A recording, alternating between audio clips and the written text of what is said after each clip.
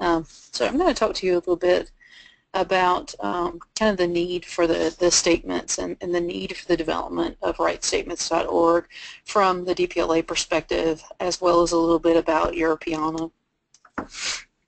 So here's the basic outline for my slides. I'm going to talk about the DPLA network. For those of you who don't know about it, because this is a general open webinar, so there's probably some folks on the webinar who are not necessarily a part of the DPLA network, and we certainly welcome you today. And so I'll give just a brief overview about the network, talk about the need for the statements themselves, a little bit about a previous framework built by our colleagues over in Europe, and then just touch on the launch of writestatements.org and what those implementation possibilities are for DPLA.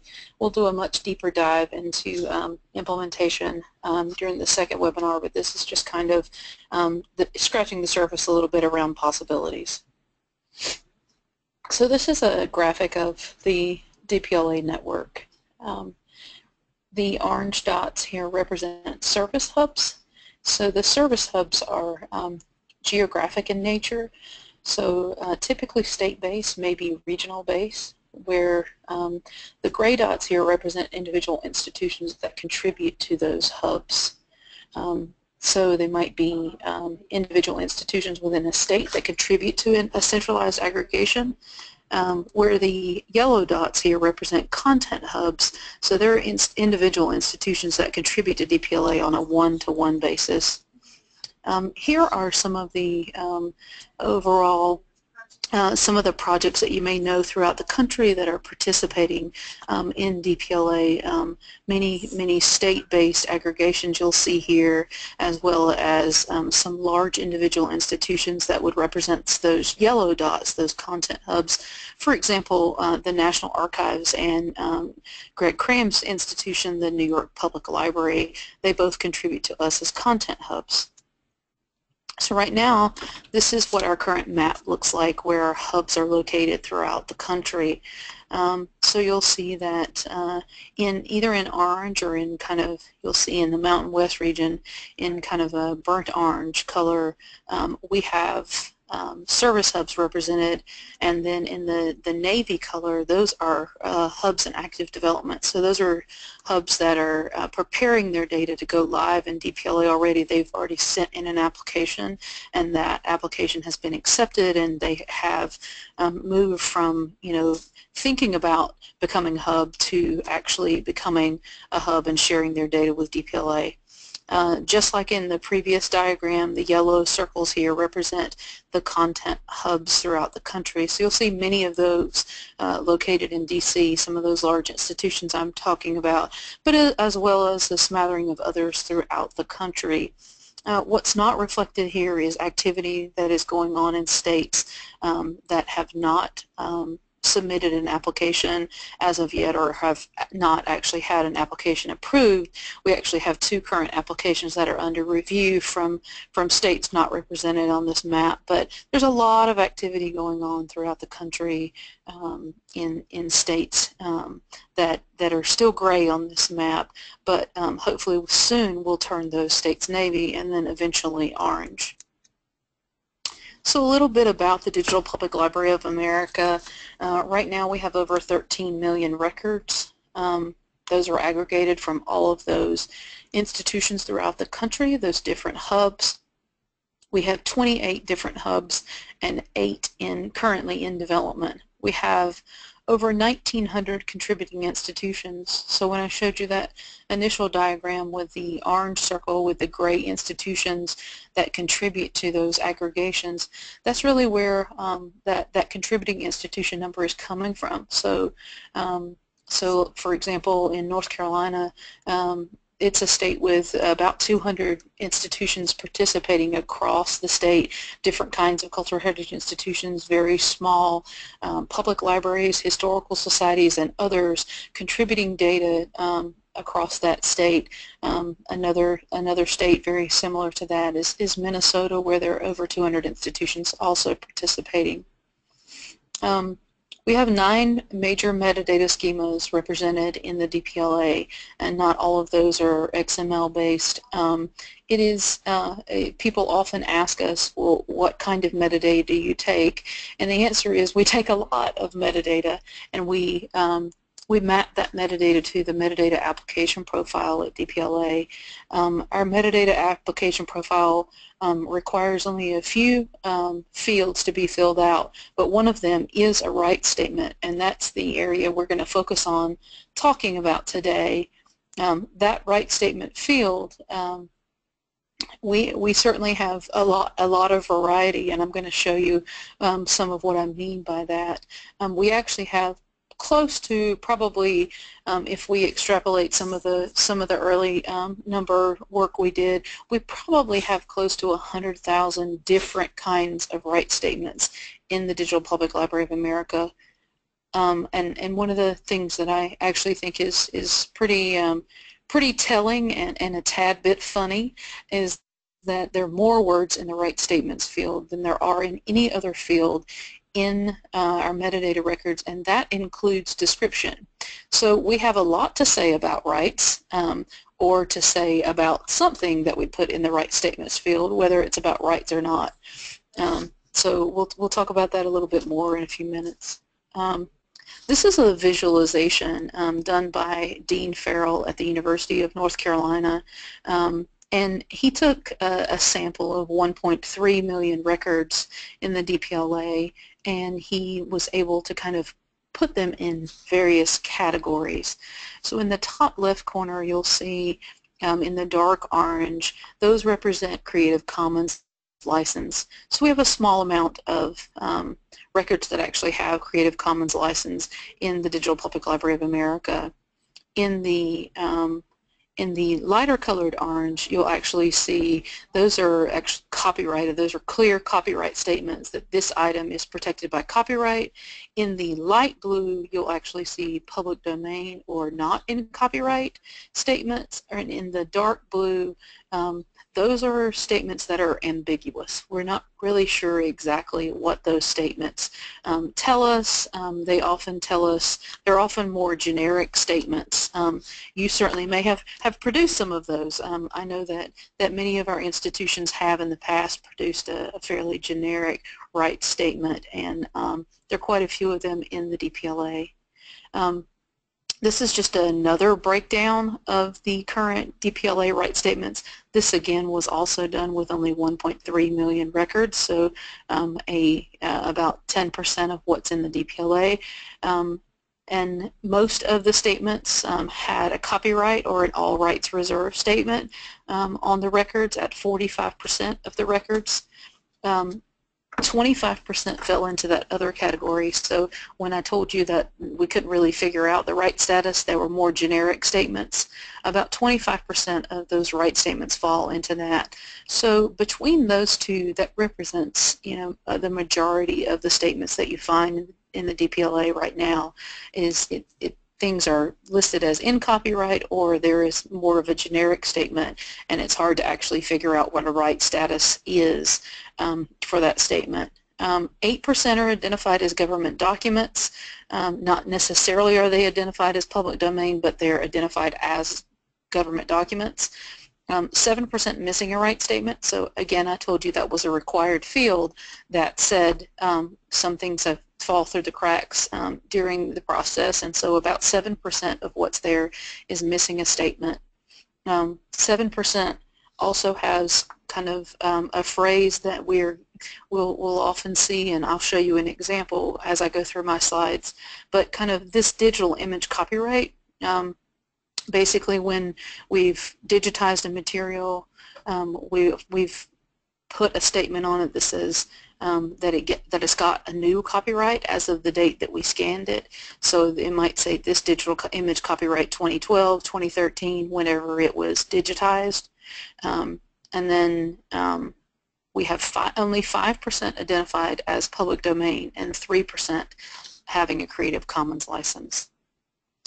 So I told you I'd kind of show you an example, a little bit of some of the things in the DPLA right now, of those right statements to actually illustrate some of those broad numbers that I've just been talking about.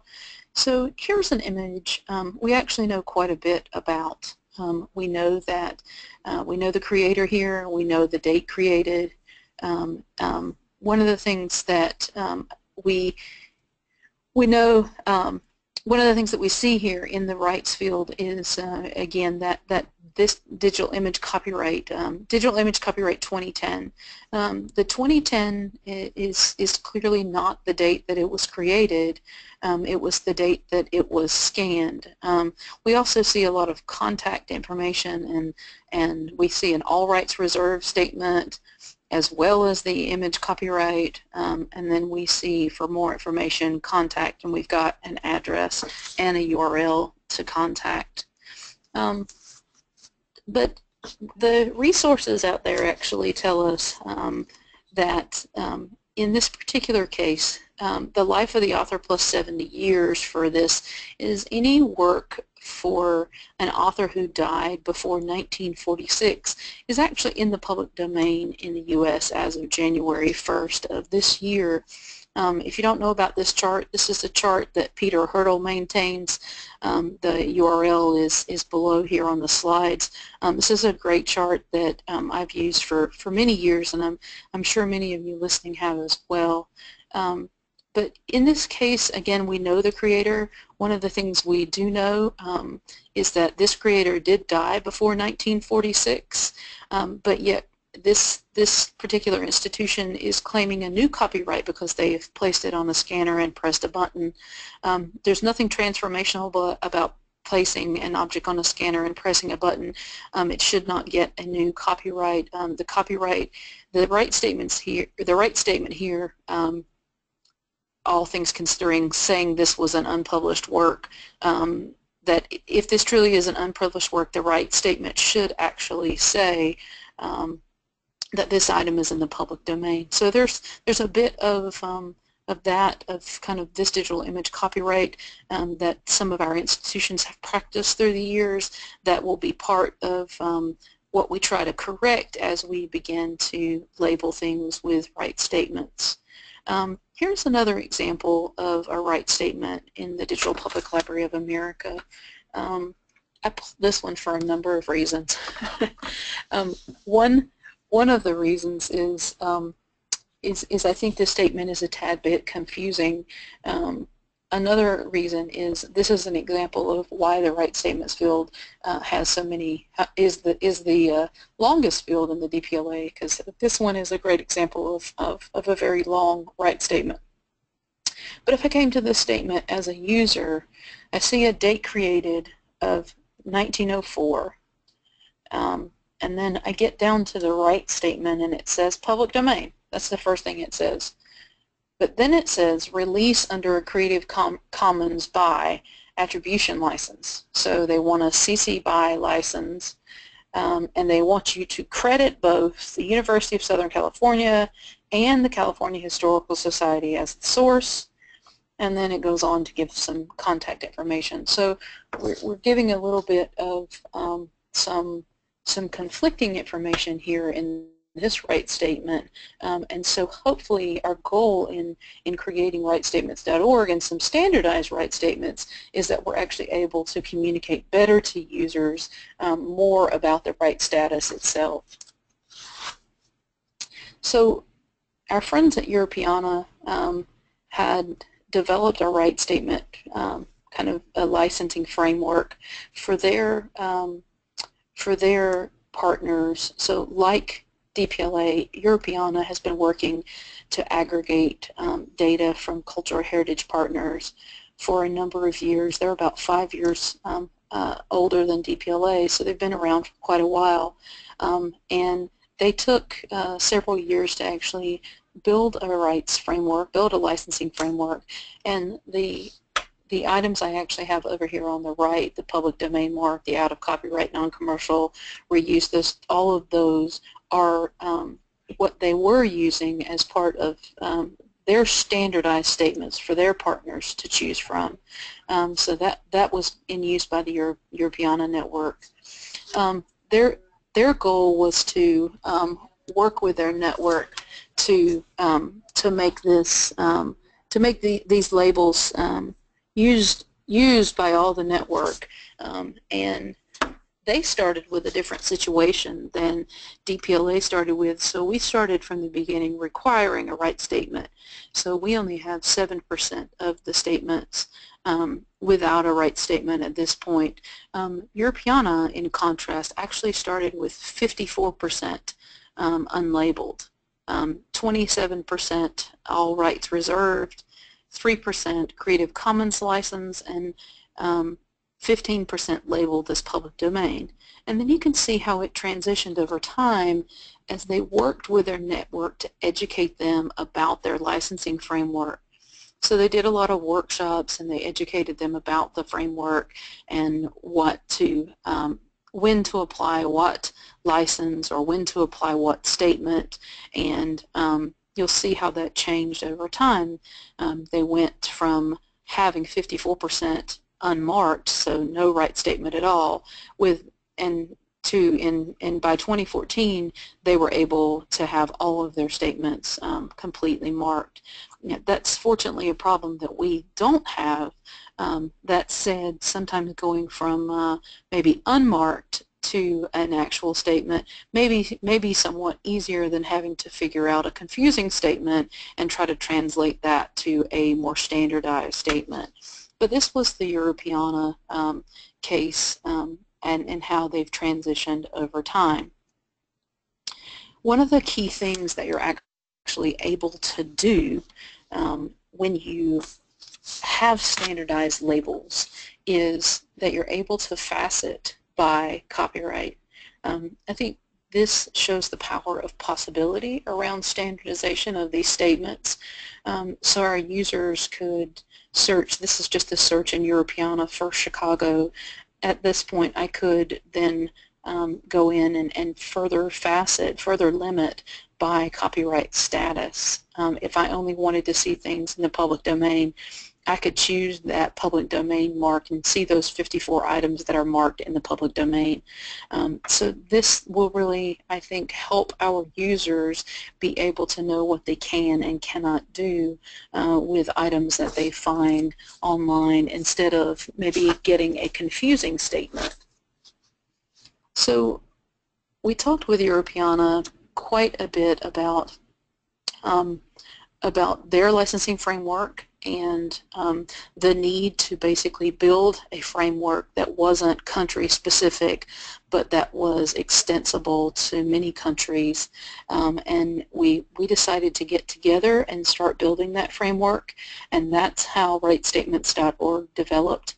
And we also involved in a consultant capacity the folks at Creative Commons. We'll talk throughout this webinar that there are some key differences in rights statements and Creative Commons.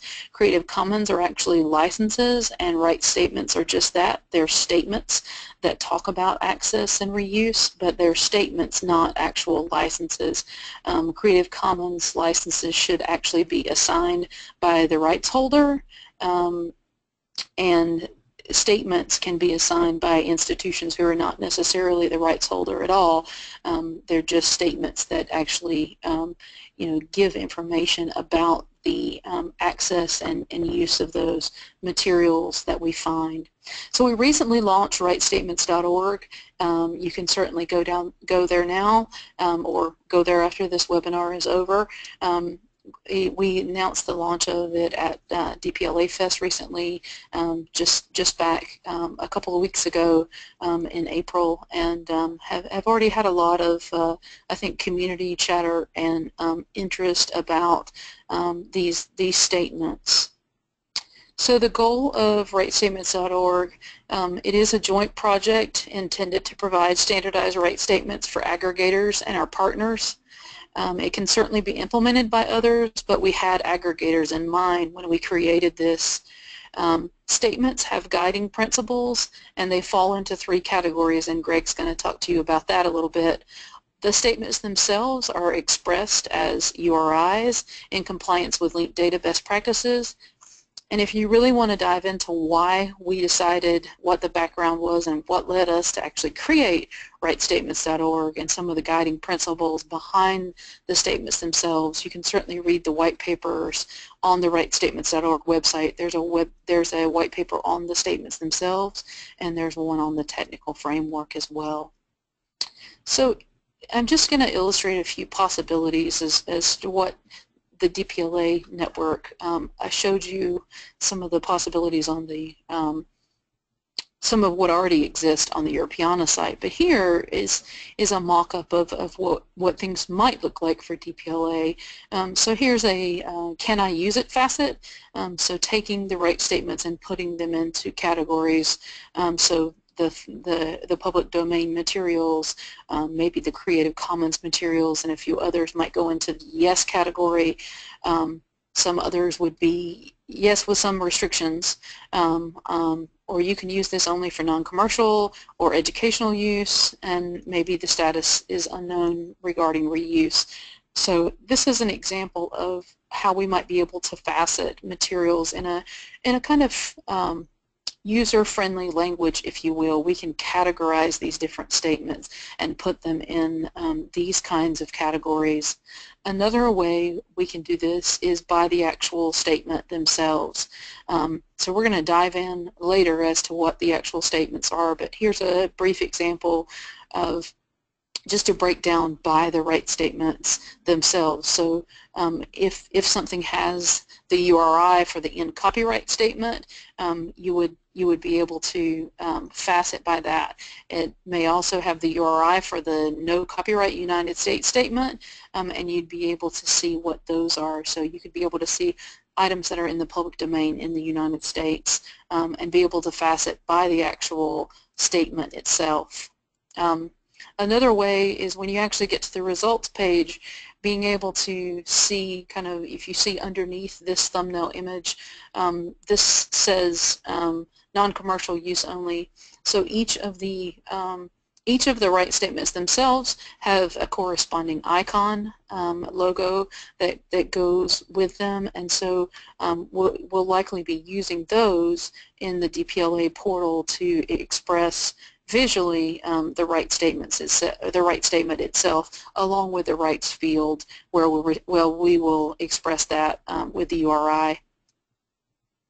So before I turn things over to Greg to kind of dive a little bit deeper into copyright and the law kind of behind this and what drove us, I just wanted to make sure that I give credit to the folks that really have worked on this.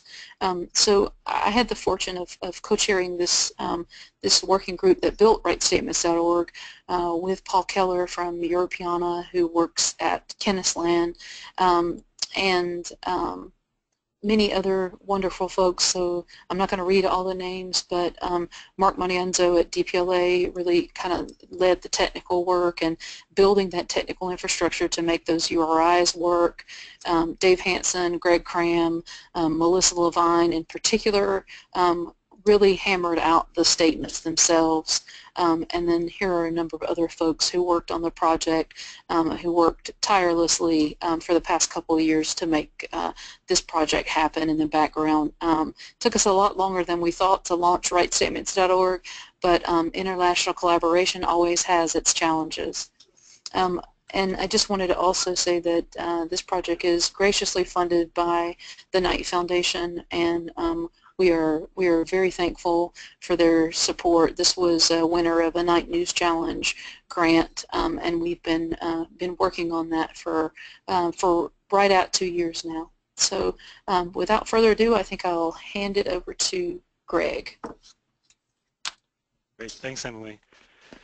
So while we're getting the slides moved over, I just wanted to echo something that Emily said. You know, this took some hard work on our part, and the reason why it took such a long time is getting from 100,000 statements down to 12 statements really took us took some effort, and because we're working cross borders, it really involved a lot of kind of different issues and different conversations to get there.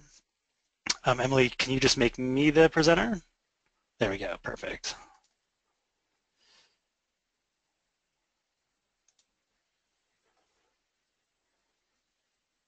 Okay, so standardizing these right statements is really critical and really important to improving the user experience that Emily was talking about. But how do you know which statements to apply? Which statements do you apply to each of the items that you're contributing to DPLA? Answering that question requires a basic understanding of copyright law. So we're going to spend the rest of this webinar laying out the basic foundation of copyright law that's particularly relevant to applying the statements that we're talking about. We're also going to talk about the basics of contract law and the rules and how those contracts change the defaults set forth by copyright law. And we're going to go into this detail, this level of detail in copyright law, because accuracy matters here. We want statements that are applied correctly and are user-friendly, that actually work for our users. So as we go through this workshop, think about the resources you might need to implement these kind of statements in a way that gets us the most accurate statements. We know that not every institution is going to have dedicated resources to apply these right statements, so think about what your institution will need to implement these things. This program will be the foundation from which you can begin your efforts to apply the correct right statements to the digital assets shared with DPLA. But as we go through this, think about what would really help you get these statements applied to your data. And if you're a DPLA hub, feel free to include those in the chat message. Call out ideas that DPLA might be able to help with to get you and your institution to apply these statements. So before we start down the copyright background in earnest, I wanted to preview the statements for you so you can get a sense of what the statements are. So there are, as Emily said, there are three kind of rights categories that these statements fit into. And we're going to be spending the next workshop talking through these statements in depth. But I wanted to introduce you at the beginning of this to kind of help set some context for you. So the first grouping, the first main category of right statements are in copyright. So in this category you'll find the basic and copyright statement, a couple of orphan works statements, a few statements where the institution applying the statement has secured permission from the rights holder to allow others to make specific kinds of uses. Uses like educational uses or non-commercial uses. So this category is really the in-copyright side of the house. The next category of statements is the no copyright statements or the public domain statements. In this category you won't find a basic public domain statement, and we'll talk about why in just a minute. But you will find no copyright United States and flavors of no copyright, but where other kinds of restrictions might apply and might restrict the use of the digital asset. Finally, the last category is undetermined or other. In this category you'll find statements that provide less information about the copyright status of the item, in part because we're maybe missing some information. So these statements, this category includes statements like no known copyrights and not evaluated. Soon there will be a third statement in this category that is undetermined. And in fact, everyone in the Right Statements project has agreed to this in principle, and so this statement will be added soon. It's not on the website today, but it will be shortly. So these statements, these right statements that we've developed, these 11 or 12 statements, it will be 12 soon, are meant to work in tandem with Creative Commons. So as Emily said, Creative Commons are licenses that are applied by a rights holder. In most cases, it's not the institution who's making the item available who can apply the Creative Commons license, but instead they can pass that Creative Commons license along if the rights holder has designated it with such a license.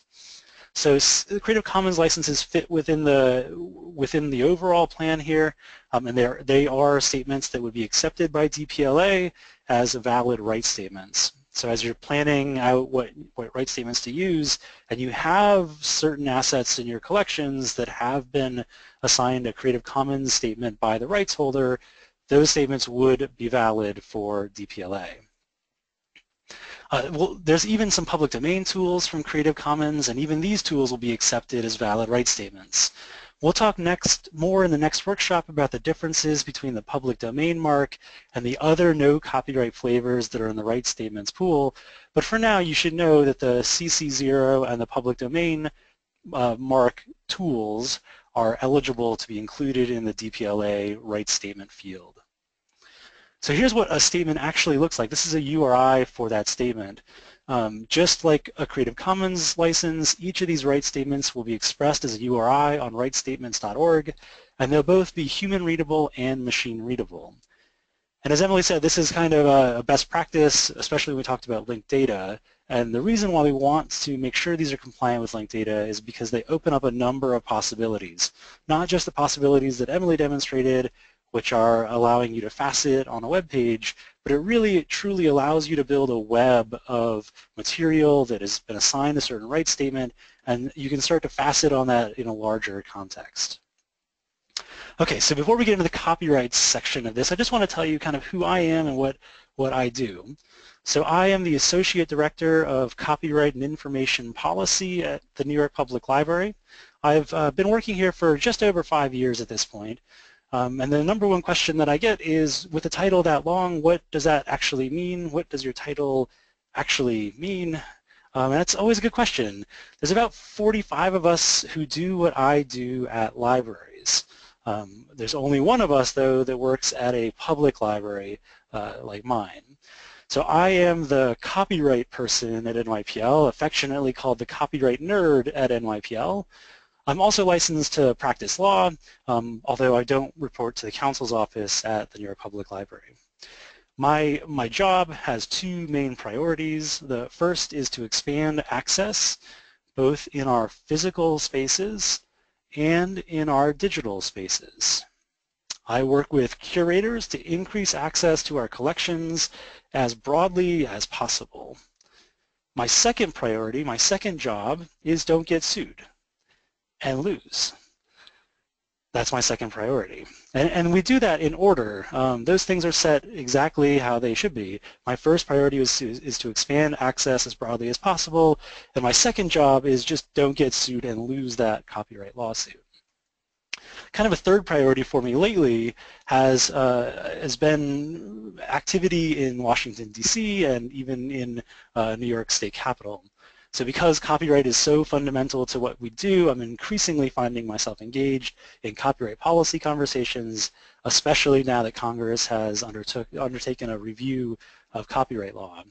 A few years ago, I testified before Congress on behalf of NYPL about copyright issues and the first sale doctrine, which we'll talk about here in a minute. Okay, so let's get into the copyright essentials. So right before we get into it, though, I should remind you that nothing you hear in this webinar or in the next session should be considered or construed as legal advice. If you'd like legal advice for your particular situation, I suggest you talk to your local legal counsel or hire engage legal counsel. And now that that disclaimer is out of the way, we can get into it. So the first question I have for you is to think about whether you've created a work protected by copyright law today. So have you created a work protected by copyright law today? For those of you who are nodding your head yes, that you have, great. But for those of you who are nodding your head no or not sure, I've got another question for you.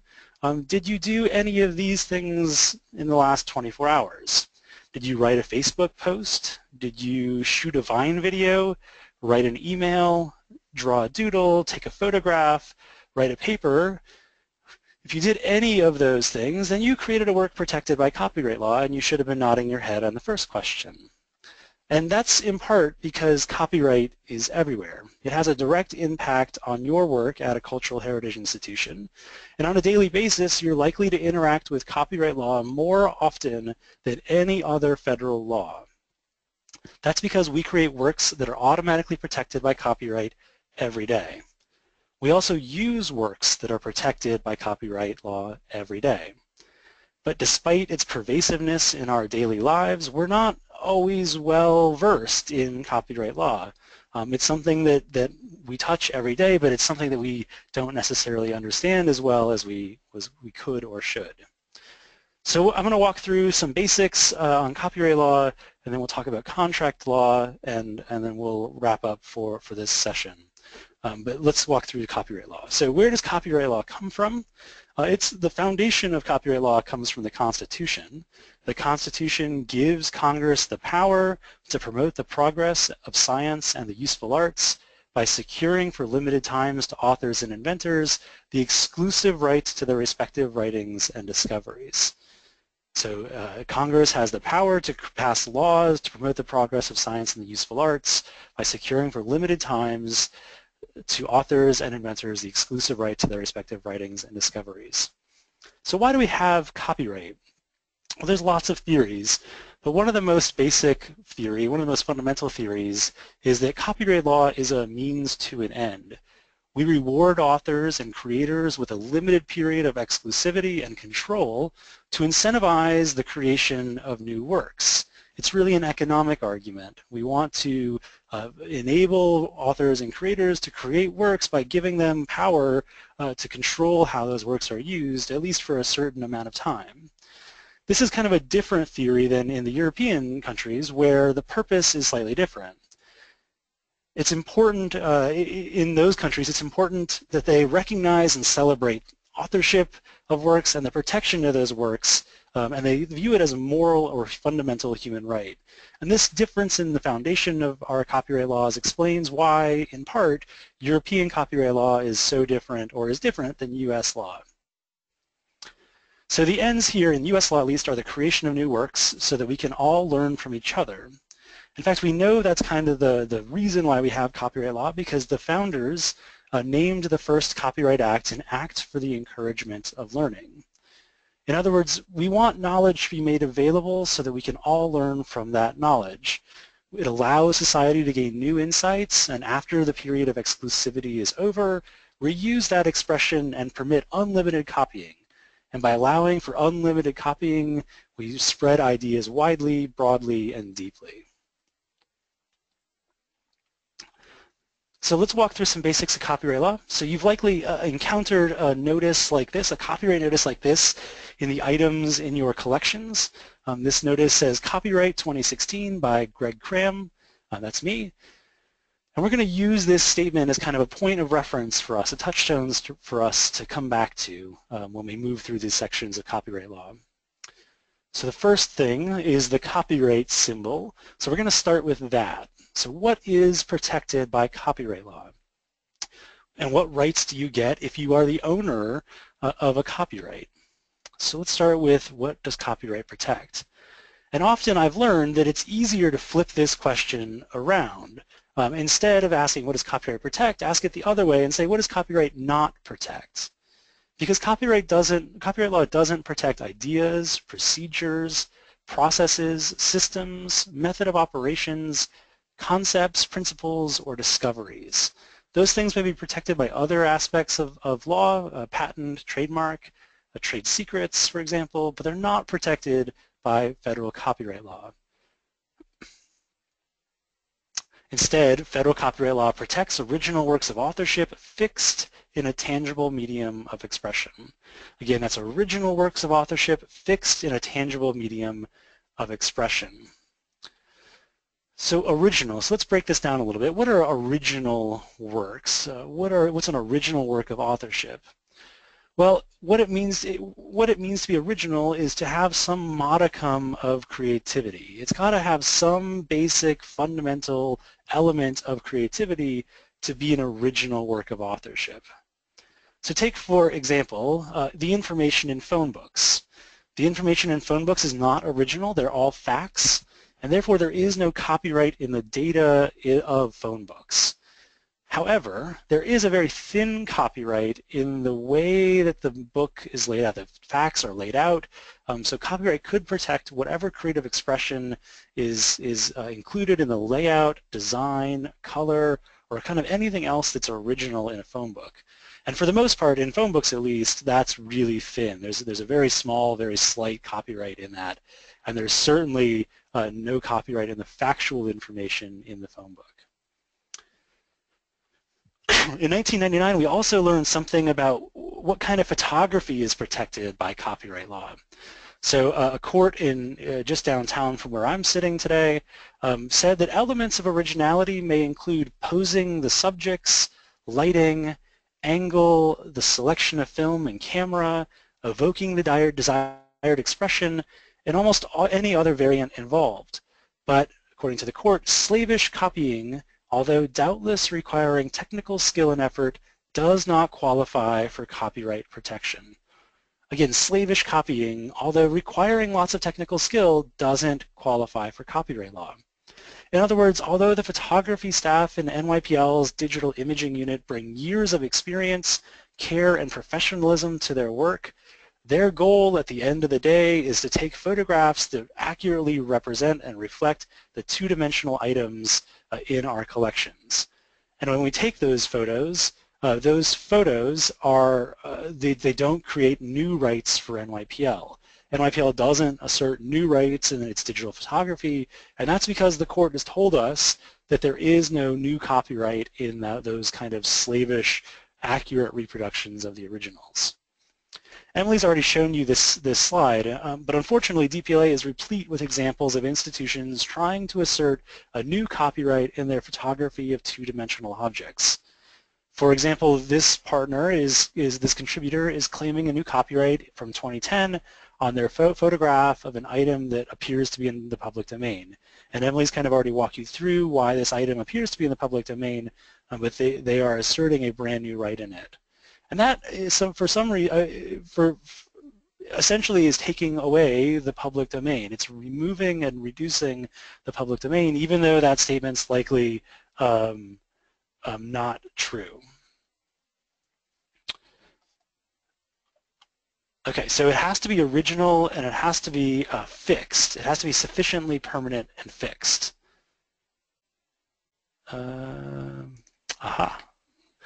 That's why my slides are off. Okay, so it has to be sufficient, it has to be original, it has to be fixed. It has to be sufficiently permanent or stable to be qualified for copyright law.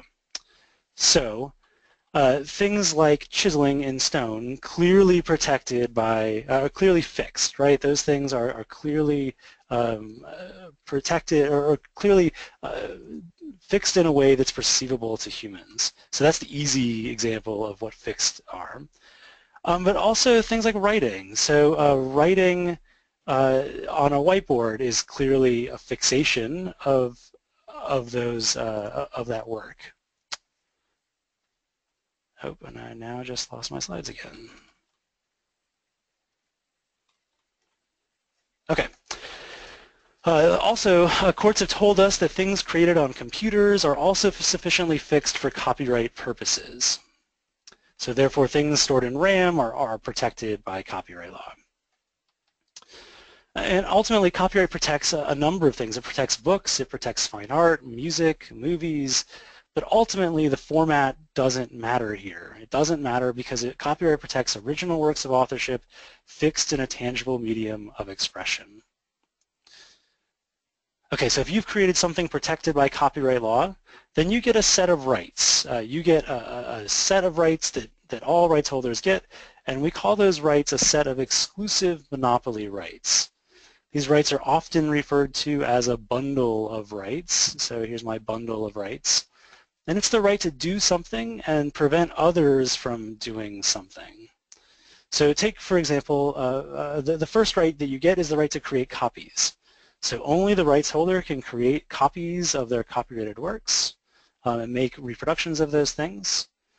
Rights holders also have the exclusive right to create derivatives.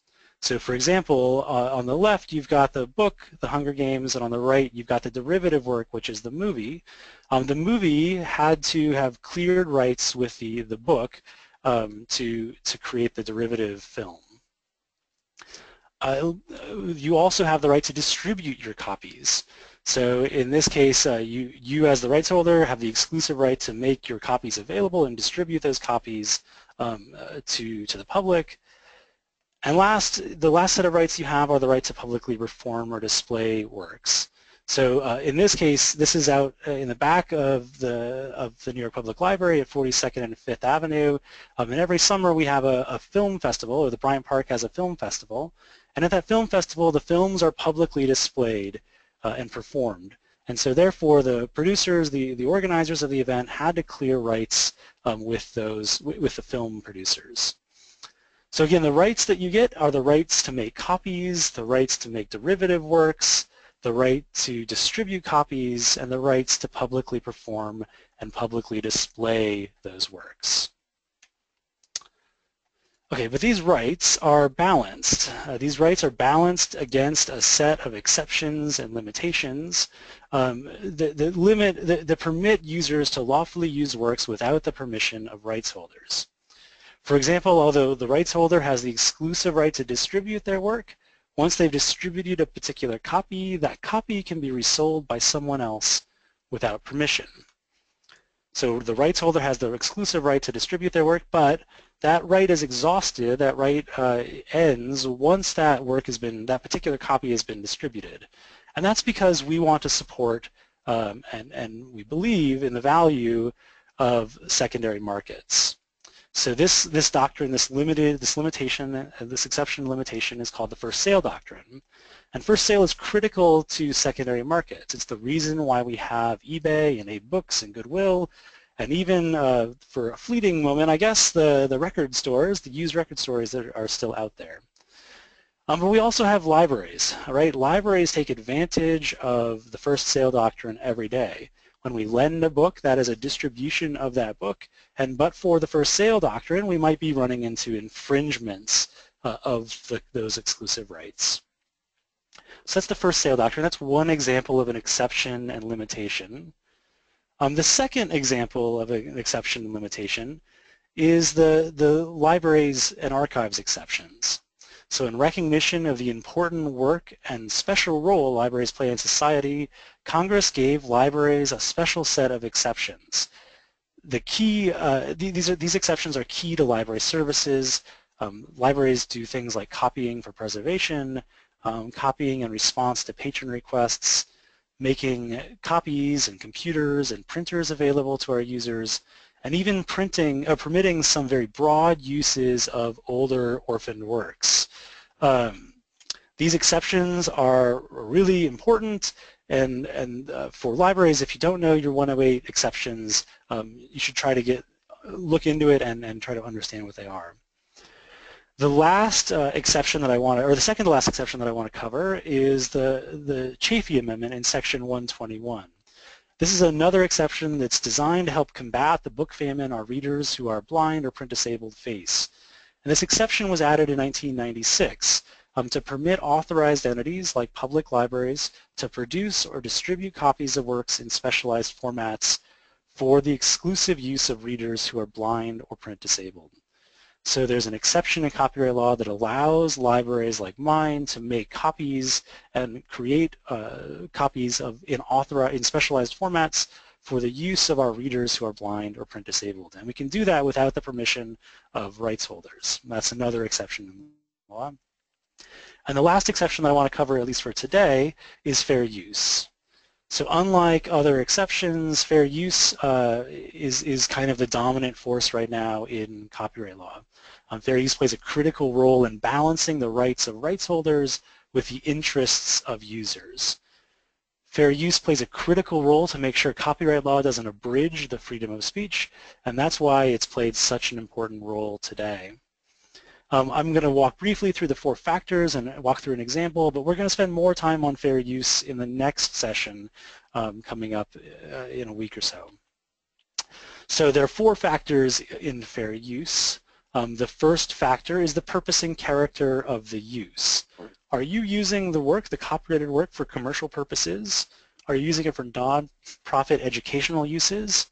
Are your uses transformative? Are they changing the nature and changing the purpose of what the original work was created for?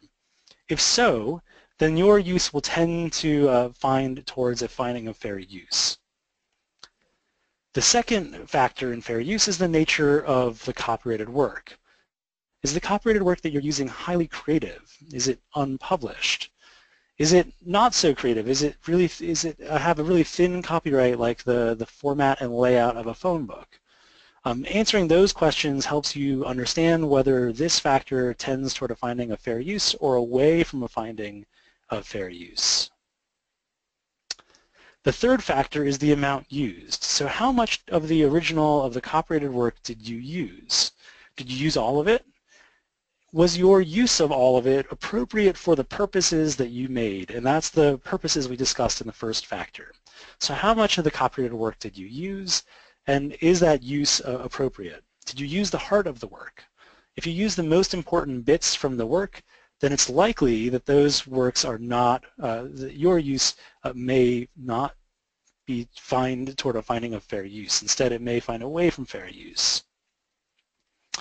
The last factor is the market impact. So if your use is permitted to happen and happen broadly by other people, what's the impact of your use on the market for the original? Are you harming the market for the original? Are you changing how the marketplace will work? And are there licensing options out there that would help you, that you, by making the use that you're using, would destroy those licensing markets? All right, so that's a lot of theory. So let's walk into what fair use actually looks like in practice. So this is a portrait of Demi Moore while she was 7 months pregnant. And the photographer is Annie Leibovitz, an internationally recognized photographer. She took John Lennon and Yoko Ono portrait many years ago, and she published this photo in Vanity Fair in August of 1991. And I'm sure by now you've seen this photo or versions of this photo used many, many times since then, but this was the first. And when this photo was taken and photo was published, it was instantly acclaimed and became part of the cultural zeitgeist. So much so that Paramount Studios took it. So much so that in 1993, as part of its advertising campaign for Naked Gun 33 1/3, The Final Insult, Paramount created this poster. And so here are the two photos next to each other. So in this case, Annie Leibovitz sued, claiming copyright infringement. She said that Paramount took all of the protectable elements, or took most of the protectable elements, and therefore is infringing her right, her exclusive rights. Paramount instead claimed that this use is protected by fair use, that its copy of the photo was a parody. And they said the parody is important to the free exchange of ideas and criticisms, and therefore shouldn't be barred by copyright. And ultimately the judge in this case agreed. The judge said this is a fair use, and the judge balanced the rights of authors and the interests of authors in protecting their exclusive rights to their works against free speech. We'll talk more about fair use in the next session, especially as it relates to orphan works. But for now, I just want to leave you with that sense of fair use protects a number of different kinds of uses, especially those that are transformative. So let's go back to our copyright notice. So this statement is telling you not only that is the work in copyright, or that I believe the work is in copyright, but that I am the owner of this work. I am the owner of the work this statement is attached to. So we're going to spend a few minutes talking about copyright ownership. And we'll start here. We'll start with two examples. This is a Vincent van Gogh hanging at the Museum of Modern Art in New York. And the question for you is, does MoMA own the copyright now that it owns the physical painting? So does MoMA own the copyright now that it has acquired and owns the physical painting? And the answer is no, they don't.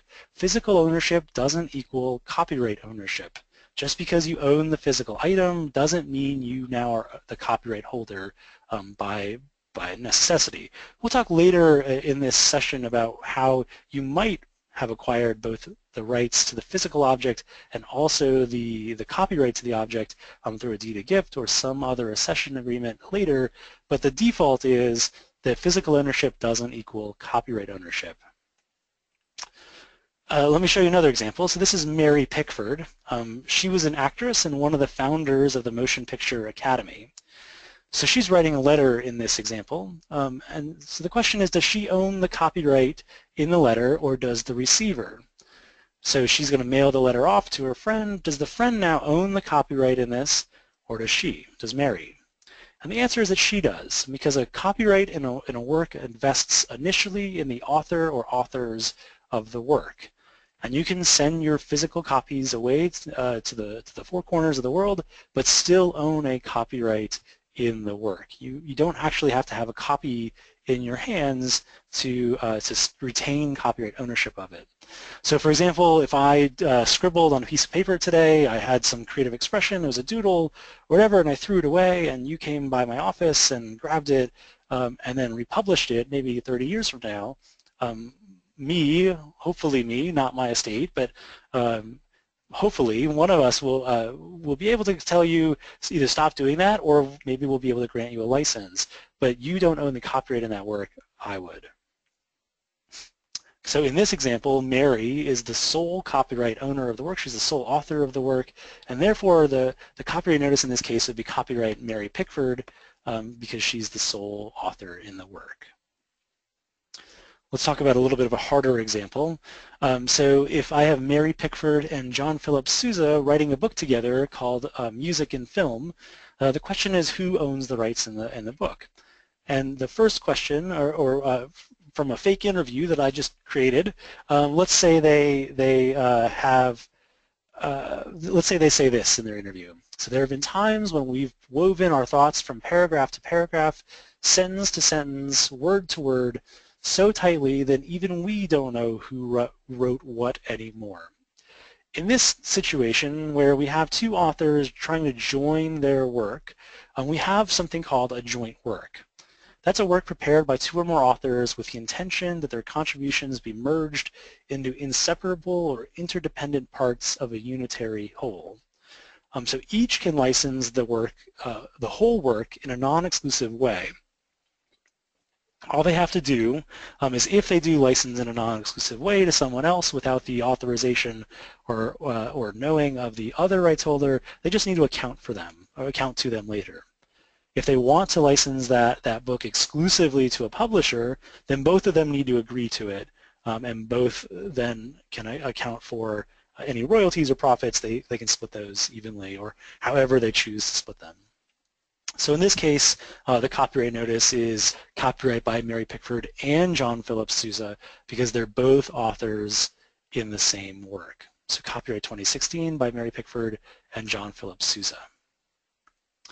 All right, let's ramp it up just a little bit more. The harder part is when we have multiple authors. What if we've got multiple authors who are contributing articles that they wrote into a book? And in this case, there's no intention to merge their works into inseparable or interdependent parts. Instead, all they're doing is contributing their individual titles. They're contributing their own titles to a overall book. And let's say the book is the cutting-edge collected works of today's leaders, arranged by Thomas Billings. So if we have got multiple authors contributing articles to a book, in this case, then we've got a collective work where each of the authors retains their own individual rights in their copyrighted works.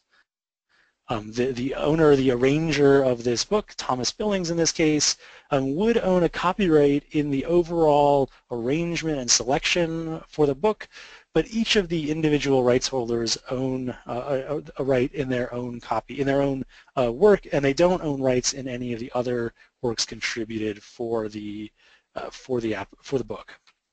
So in this case, we have 3 separate copyrights for all 3 articles that have been contributed to this book. Plus, we may even have a 4th copyright notice for the arranger of the book.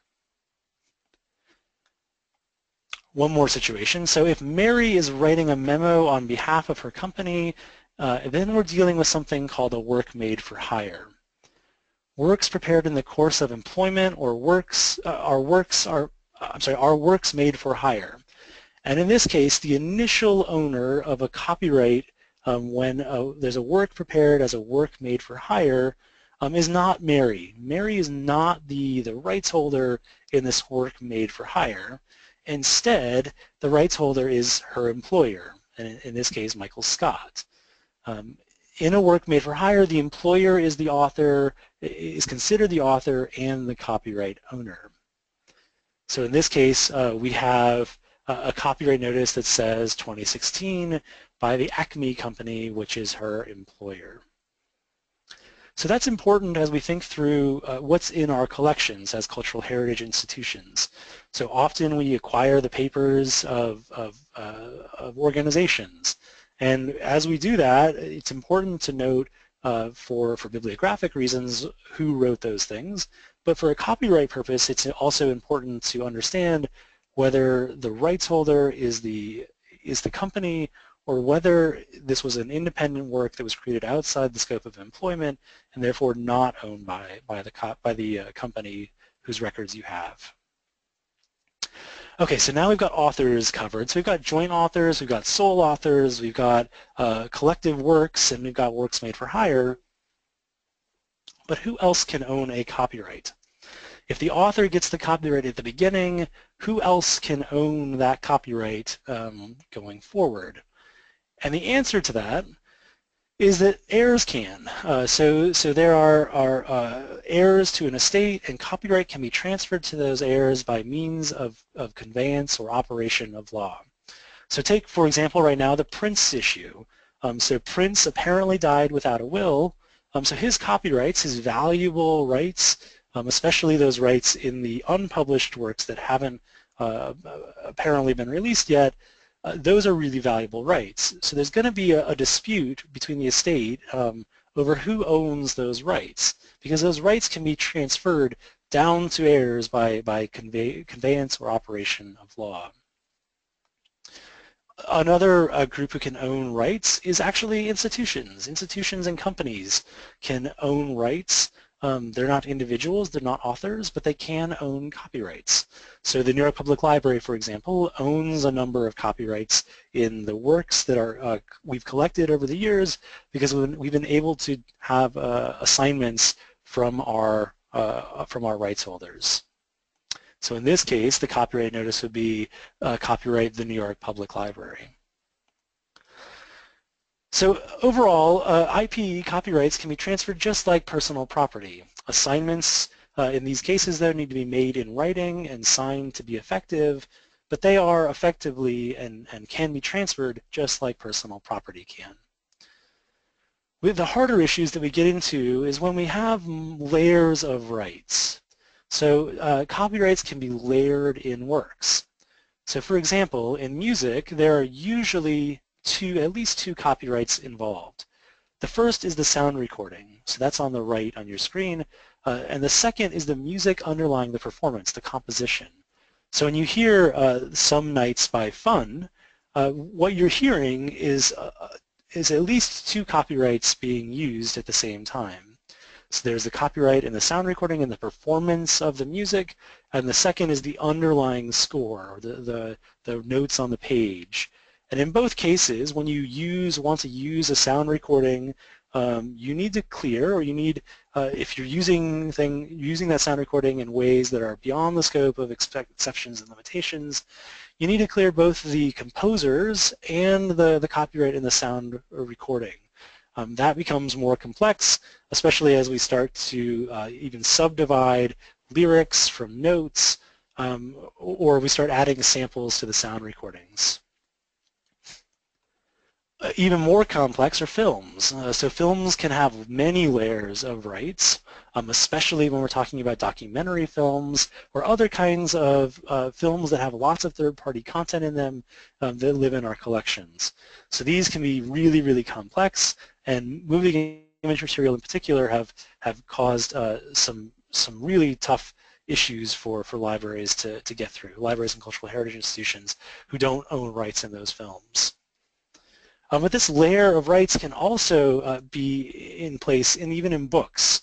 So for example, in a book, you can have illustrations, and those illustrations may not be necessarily done by the rights holder of the text of the book. Instead, they may be licensed in, or they may have an arrangement, or maybe even a work made for hire for the actual images that you see in the book.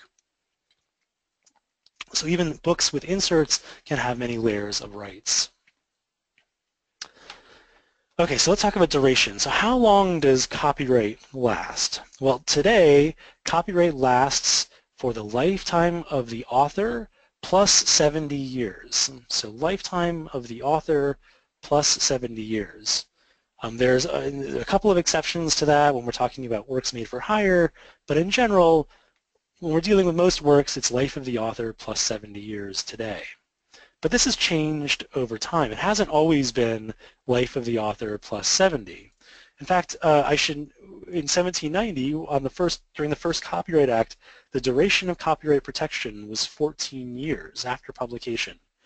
That's it, 14 years after publication. Authors could apply, or rights holders could apply for another 14 years of protection, but they would actually have to do some work. They'd have to file the renewal with the Copyright Office and therefore get that extra 14 years. And that's it. So at the most, rights holders got 28 years of exclusivity from the date of publication. Clearly that's grown over time, and in 1976 we shifted from a publication kind of regime where the publication date started the clock to life of the author plus 50, or ultimately life of the author plus 70. And that's in part because we joined an international treaty called the Berne Convention, where we needed to change from a publication status to a life plus status in order to comply with the terms of the treaty. And I should note that duration is not consistent across the world. In fact, there's no worldwide copyright law. Although we have a Berne Treaty, Berne Convention, that treaty relies on a patchwork of individual countries' laws. We'll talk more about U.S. duration in the next session, but it's important to note that duration worldwide is different. In some countries, it's life of the author plus 100. Others, it's life of the author plus 50. But generally it's life of the author plus something. So once copyright is expired, once this period of exclusivity has expired, then anyone is free to make any use of the bundle of rights that we talked about earlier. Works whose copyrights have expired are called public domain works, and those public domain works can be used by anyone. They can be copied, they can be distributed, derivatives can be created of them, etc. But those works are all public domain works and therefore can be used widely. Things like projects like Project Gutenberg, which have identified public domain works, are in fact hand keying those books to create ebooks for them and distribute those ebooks. Because those works are in the public domain, there's no infringement here. Speaking of infringement, what happens when someone infringes these exclusive rights? In other words, what happens when you violate one of the rights, one of the set of exclusive monopoly rights reserved for the rights holder? Well, if there's an infringement, there's a few different remedies available for a rights holder. The first remedy is monetary damages in the amount of lost earnings. And there's some important questions for cultural heritage institutions to think about when we're talking about monetary damages that are based in lost earnings. So as you're using a work or you're potentially using a work, think about whether the work was previously commercially exploited. Is there a market or potential market for that work now? Is the work associated with an individual or organization that might have a financial, reputational, or competitive interest in restricting access or use? That's kind of the Disney example, right? A Disney who has a not otherwise previously commercially exploited work, something kind of in their archives, may be big enough of an institution to have an interest in restricting access or use of that material. Also think about what the profits are. So think about all that money you and DPLA are making off of your collections. Oh wait, that's right, you're not, right? So the actual risk exposure here is likely to be low in many situations that we commonly encounter. So the first remedy, the remedy to have money damages for the amount of lost earnings, for most situations in libraries is likely pretty low. The real concern, though, is if the work is registered, then we have a second option. The rights holders have a second option, and that's statutory damages. So under statutory damages, infringements start at $30,000 per work infringed, and in the worst case, when it's a willful infringement, it's $150,000 per work infringed. Those are the damages available to a rights holder. I should note again, though, if a library, archives, or educational institution infringes these rights, but a judge concludes that they had a reasonable belief that their use was a fair use, then the judge can remit damages. He or she can say, no damages are due here. There was a reasonable belief that their use was a fair use, and therefore no damages are available. The last option, the last remedy available to rights holders is to seek an injunction to stop the user from using the copyrighted work. And again, this is a harder thing to get now, especially after some recent decisions that held that encourage judges not to take on this extreme remedy, especially when there's an interest, the public interest, in leaving this material up before it gets taken down. There's also been some recent scholarship on the number of copyright lawsuits brought against libraries and archives, and although I threw out some really scary numbers for you, in the last 5 years, only 1,100 cases have been filed involving a defendant with a name or a variation of library or archives in its name. So 5 years, we've had 1,100 lawsuits. But in those 1,100 lawsuits, only 13%, only 1% of those suits were designated as copyright infringement lawsuits. So of all the things libraries and archives get sued for, employment issues, slip and falls, etc., only 1% of those lawsuits, only 13 lawsuits in the last 5 years were actually copyright lawsuits. All right, so that ends the copyright side of this. Now I want to talk about contract essentials. So we're going to get into contractual issues and talk about how contracts change the defaults set by copyright law. So we spent the last 30 minutes or so 40 minutes discussing copyright law, and that serves as kind of the ground rules, the default set of rules that we're going to work with. But those rules can be changed between parties. Those rules can be changed when there's a contract in place. So there's two columns here. There's the copyright side and the contract side. Under the copyright side, the copyright lays out the default rules. Contracts can modify those default rules. On the copyright side, the only uses permitted are those defined by exceptions and limitations in the law and when works fall into the public domain.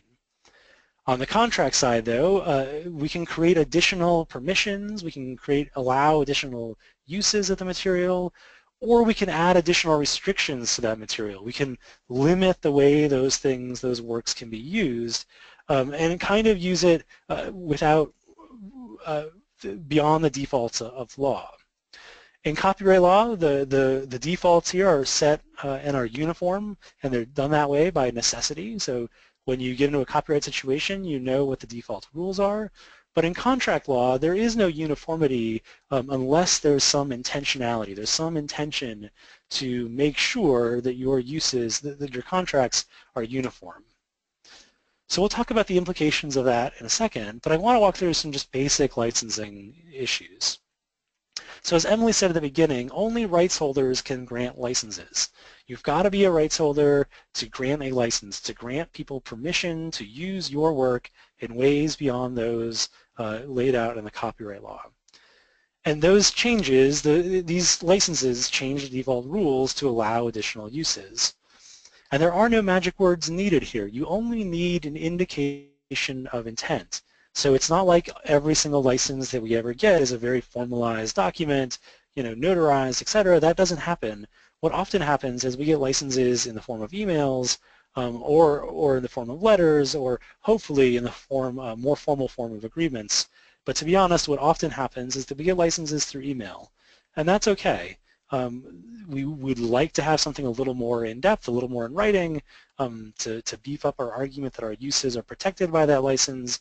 But in any case, there's no magic set of words that say this is a license. So you may have dealt with a couple of different forms of licenses. The first one is a deed to gift.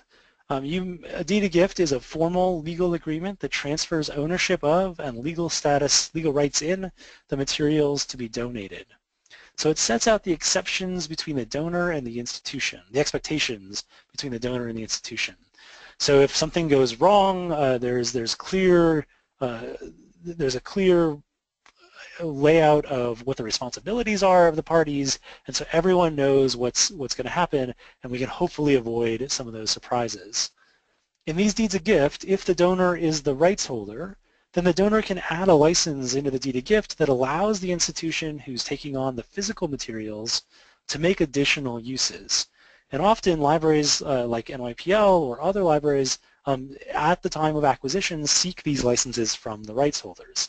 But the key here is to make sure that the person who's signing the deed of gift, the person who's donating the material, is actually the rights holder.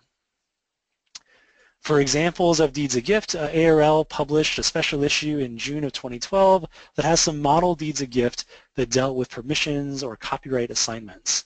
This is the June 2012 RLI, and it has some really good model deeds of gift that talk about and that deal with how rights can be assigned or other kinds of licensing arrangements. So the typical components that we see in a license, again, there's no magic words, but the typical things that we like to see in a license are who can make the uses. So if we're going to add additional uses on top of those already granted to us by copyright law, who can make those uses? What types of uses are covered here? Are educational uses permitted? Are they limited to non-commercial uses? Or is there no restriction on use? You as a library can use it any way you want. We also see things like duration. So how long is this contract good for? How long is this agreement or this license good for? Ideally, we'd like to see licenses that are good for the term of the copyright. We want, ideally, we want to do this deal once. We want to make this license once, and that's it. But that doesn't always happen. We're often asked to sign licenses that are 5 years or 10 years, etc. We also want to know how much. How much is this license going to cost us? Ideally, we're looking for gratis licenses, right? We are all nonprofit institutions, or most of us are, and all of us have budget concerns. So how do we deal with how much a license is going to cost? Luckily, most rights holders, when we get to them, are very willing to grant us certain rights and do so gratis or without a fee, a royalty-free license. And another component that we typically see in a license is limiting it, or maybe not, to specific geographic regions. So sometimes we'll see licenses that permit us to make uses in English-speaking countries, or in all countries, or maybe only in North America, or maybe only even in the United States.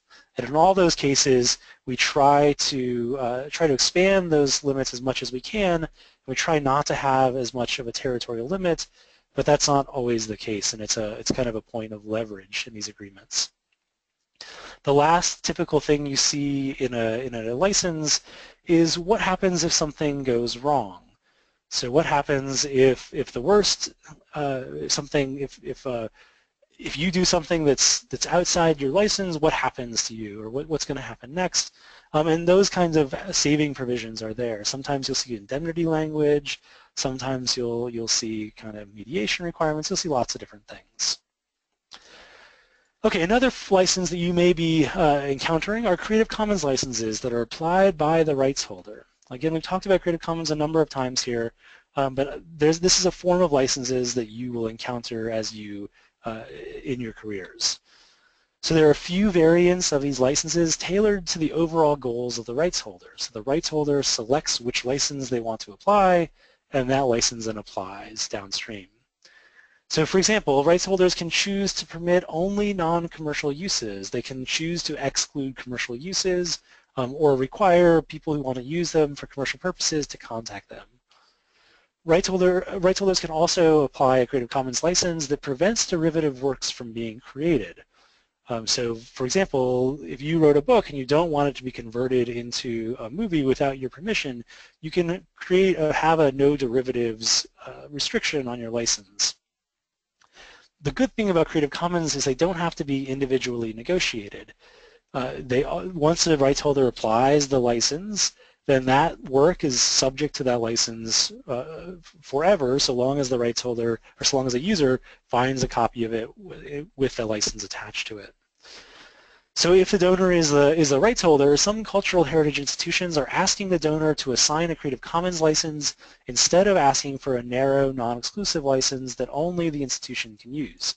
And the benefit to asking your rights holders to apply Creative Commons licenses is it allows many downstream users, our users, to use those works without seeking further permission. Institutions like HathiTrust have really pushed this. They've been seeking or have been accepting requests from rights holders to make their works more broadly available by assigning a Creative Commons license to it, and Hathi and Michigan have been able to make those things more broadly available. There's even a variant of that's not really a license from Creative Commons, but is instead a waiver of rights, and that's CC0, otherwise known as the public domain dedication. And for those of you who are DPLA hubs or DPLA partners, you know about CC0 because all of the metadata we contribute to DPLA is done so under a CC0 dedication. Now there was some discussion at the time that CC0 was adopted by DPLA, whether CC0 was even necessary. As we said at the beginning, copyright doesn't protect factual information. But the DPLA board decided to resolve any kind of questions about the copyright status of those things by applying a CC0 dedication to the extent that anything is protected by copyright law. And DPLA did that to really encourage the reuse of the data and clear away any of the copyright concerns that people may have in using that data. Institutions like Harvard and NYPL have also been using the CC0 dedication to waive rights in whatever rights they have in their bibliographic metadata. The other side of permissions are restrictions. So sometimes there's deeds of gift that contain odd donor restrictions. For example, I've seen deeds of gift, proposed deeds of gift at least, that allow only those users with a bona fide and verified scholarly purpose to view the collections. I've also seen deeds of gift that allow people to photograph the collection only if the donor specifically signs off on it. And so that means the institution has to prevent people from taking photographs of their of that particular collection, usually by having it sit at a separate table, and it's just not a good way to go.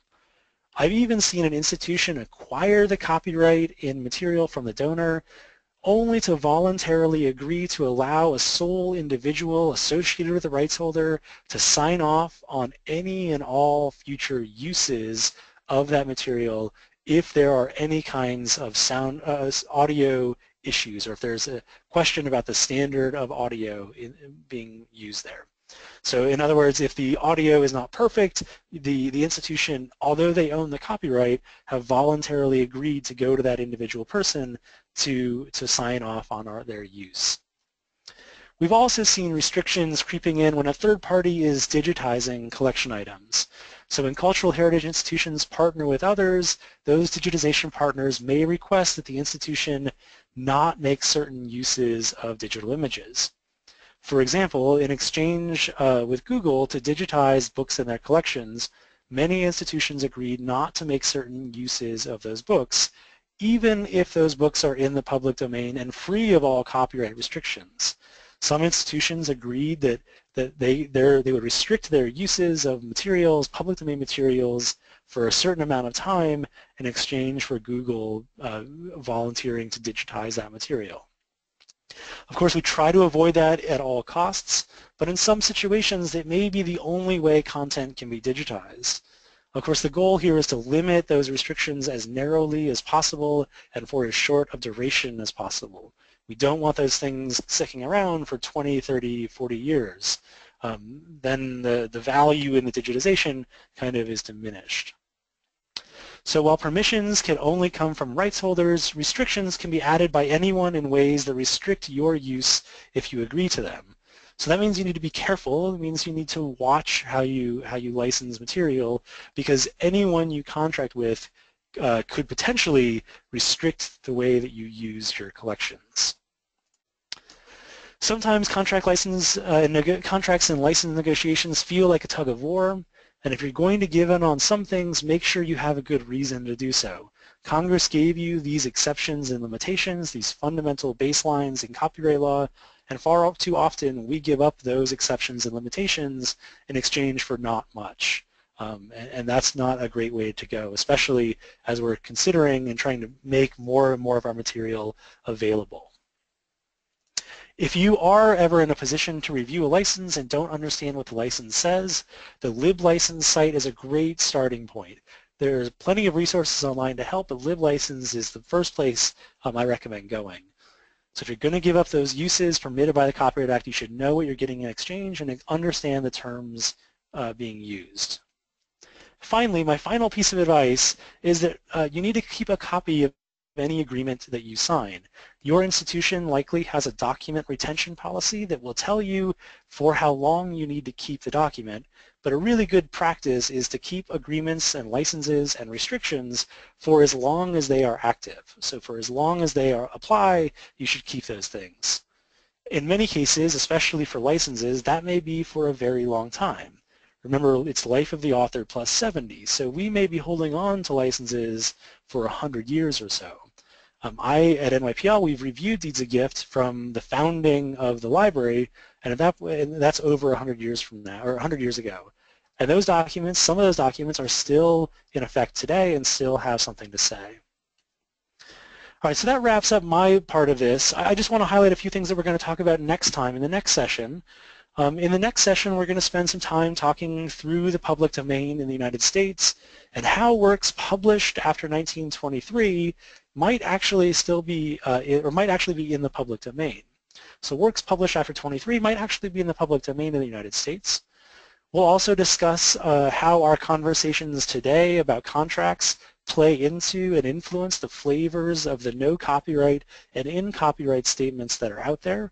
We'll talk about how when there's a restriction or a permission that goes, it's different than fundamental copyright law, how that can be reflected in a rights statement. We'll then walk through some actual examples of collection items and discuss which rights statements might apply to those situations. And I'll give you a heads up now that there are, and oftentimes there are multiple answers that could be right, and we try to get this as accurate as we can, but there are in some situations answers that are more than just one. And we'll also talk about the broader implementation plan for DPLA and even highlight the implementation plan for some of our partners who are considering using these statements. In particular, I'll highlight how NYPL is intending to implement these statements on our website. So that's it for me. I'll hand this back over to Emily and Kenny. If there are specific topics you'd like to highlight, you'd like us to highlight in the next session, please feel free to add your comments in the box, and we'll try to approach as many of those as we can in the next session.